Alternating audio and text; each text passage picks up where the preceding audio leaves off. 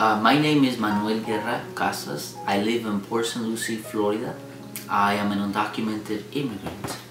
I want to share my story with you because many undocumented immigrants are afraid sometimes to share their story.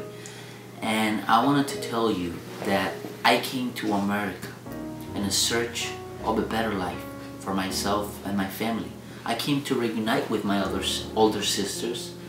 I wasn't able to come here legally because of the immigration laws. It was very difficult for me to get a visa back then, and everybody was coming illegally.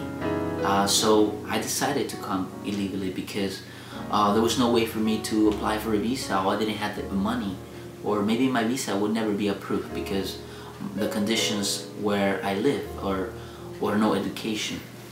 So I decided to come with one of my older sisters in December of 1999, and we crossed the river. We swim across the river. We walked through the mountains for 5 days, and I finally made it to Texas, to Dripping Springs, Texas. There I washed dishes for 7 months.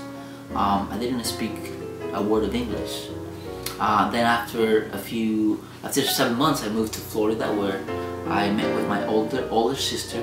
I started working in landscaping for about 2 years. I started attending church. I got involved in the youth group in church, and then I wanted to do more.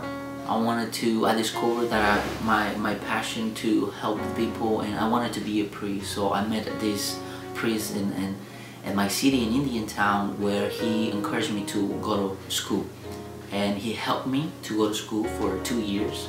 In 2 years I graduate. I was about to go to the seminary to become a priest and then eventually a chaplain. But I realized that I was undocumented. I wasn't able to fix my illegal status. So I was put into deportation, and then I was about to be deported, and then I started fighting against anti-immigrant laws here in Florida and Arizona, and